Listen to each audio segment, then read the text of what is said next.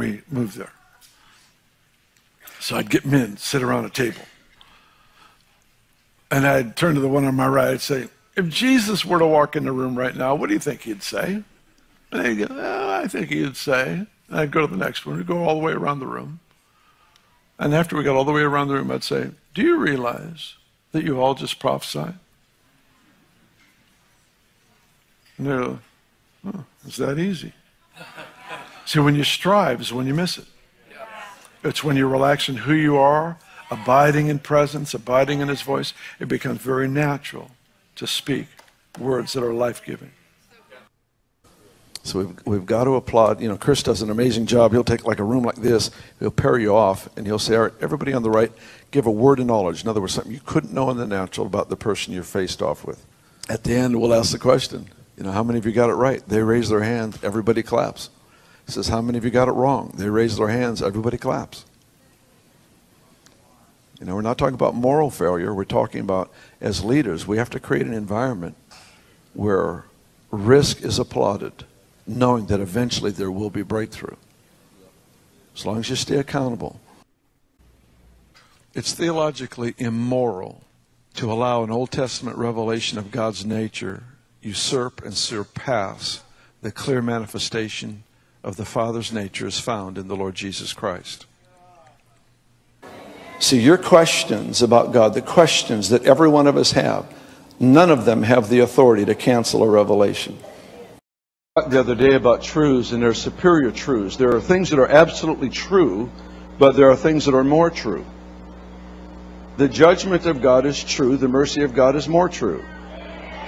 Sin is a reality. His love covers the multitude of sins, so it's more true. Anything that you know about the nature of God that is not seen in the person of Jesus is an inferior truth. A prophecy is spoken publicly or written or released publicly, because if whatever degree it's proclaimed at, the word ends up false or wrong. Let's call it wrong. False sounds like you got a demon or something. He missed it. He just missed it.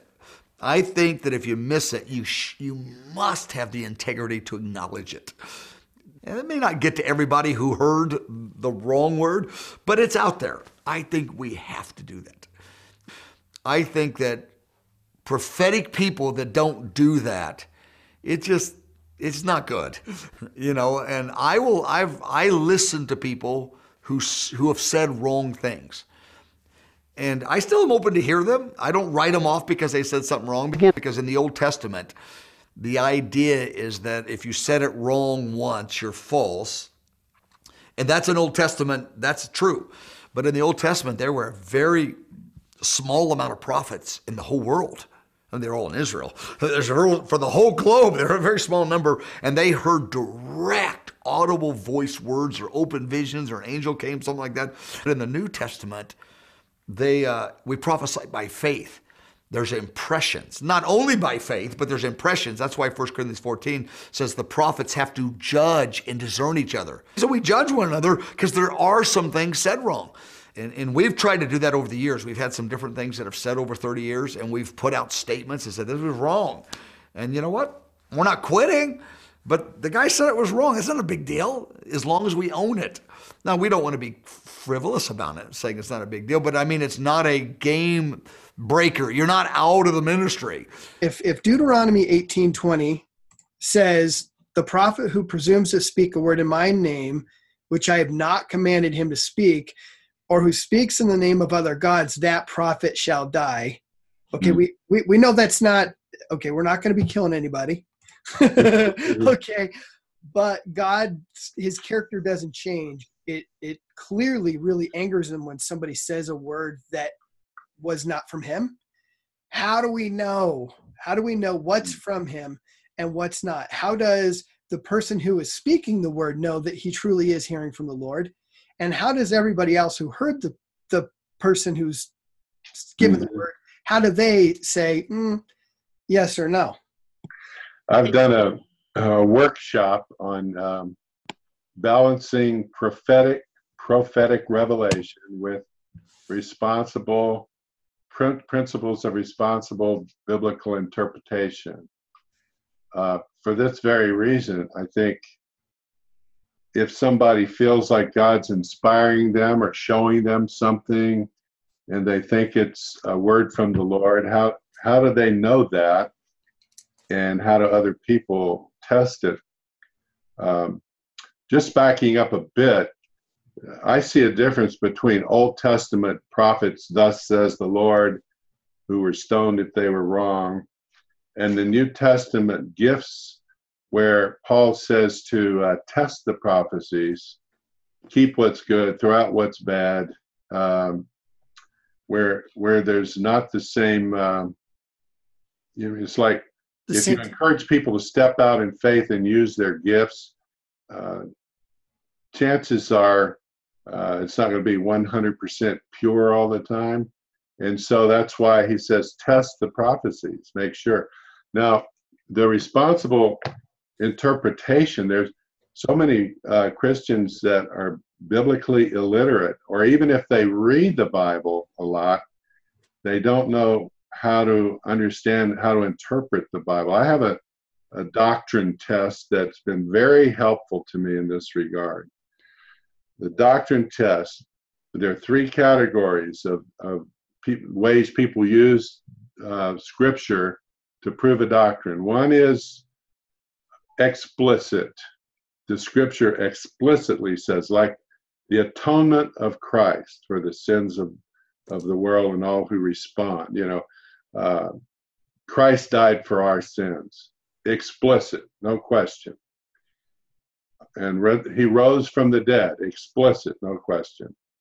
So no problem there. Implicit means clearly provable from Scripture, like the doctrine of the Trinity. There's the Father, there's the Son, there's the Holy Spirit.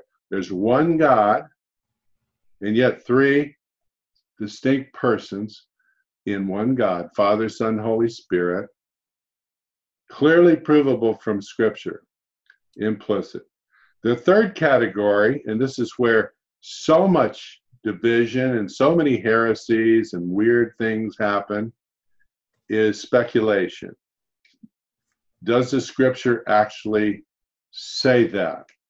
Or could the Scripture be interpreted several different ways? For example, the restrainer in 2 Thessalonians chapter 2. Many Christians interpret that to be the Holy Spirit. Others interpret it to be Roman government. Right. I think you could make an interesting case that it could be the Archangel Gabriel using, his role in the book of Daniel, and Michael, the Archangel Michael, who opposed the Prince of Persia. I think you could make some interesting cases, but bottom line, it's speculation. So you can't really build a doctrine. You can say, I think it could mean this, but you don't build anything on top of it, because if you do, it's a deck of cards that, it's a house of cards that could crumble. So you only build doctrine on what's explicit and implicit. I find that eradicates almost all the heresies that are out there that are seeds of heresy in the church today. People are taking things that are not doctrinally explicit or implicit. They're just speculation, and they're building on top of it, creating lots of confusion, lots of division. I think there need to be far more training in how to interpret the Scriptures. I recommend a book by Gordon Fee, and I forget Stewart's first name, but Reading the Bible for All It's Worth. It's really helpful. Gordon Fee is a Pentecostal theologian, brilliant guy. He wrote the commentary, probably 5 inches thick, representing 30 years of research and teaching on 1 Corinthians. Very biblically solid and balanced. And I think, there are a number of principles of biblical interpretation that all Christians need to be trained in. And the problem in so many of the charismatic circles is anything that's supernatural, people jump on, like, wow, supernatural. But as we know, in that same chapter you talked about in Deuteronomy 18, not everything supernatural is good. We're warned to stay away from all kinds of things that are spiritual but evil. So how do we discern? So learning principles of interpretation. Balance is another one. Don't take one scripture and forget all the others that may qualify that scripture. I don't want to make this confrontational by any stretch, but I'm curious. You brought up Paul speaking about testing the prophets. Yeah. And testing prophecies. Testing prophecies.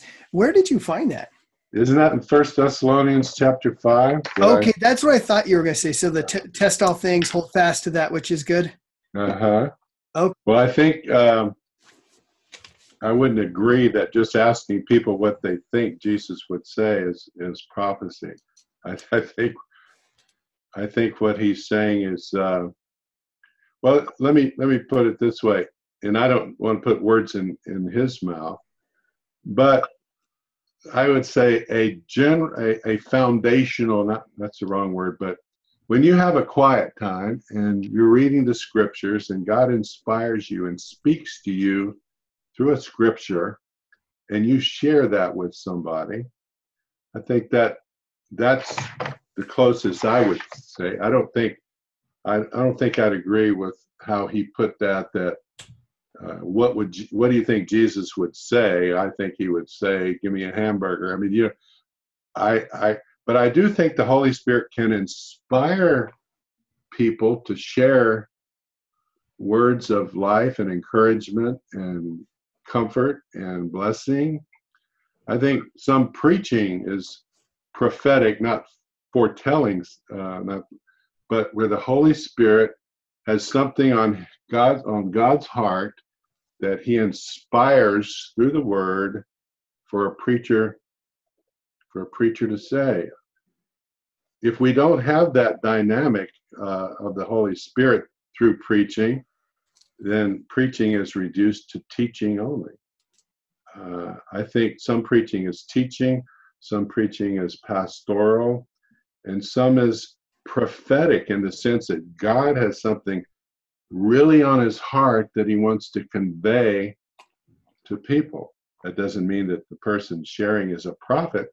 It means that the Holy Spirit decided to inspire a word or a thought or something to edify the people. So yeah, I get very uneasy when I hear a prophetic claim to be a prophetic utterance from the Lord where it says, "Thus says the Lord," or whatever. God just told me, or I have a word for you, brother, or yeah. Much better if you feel like God's inspiring you to share something, to say, I feel like God may have given me something to just share with you, and you be the judge, something really humble where you're not attributing to yourself some office, some self-aggrandizing office. You're giving people, if it rings true and they said, yeah, wow, that's amazing, then okay, God used me here. If you want access to complete conversations and interviews that I've done with other people, as well as written articles, either by myself or articles I'm accessing for further research, or if you just want to get in front of the line for Q&A, check out our Patreon page and the link in the description down below.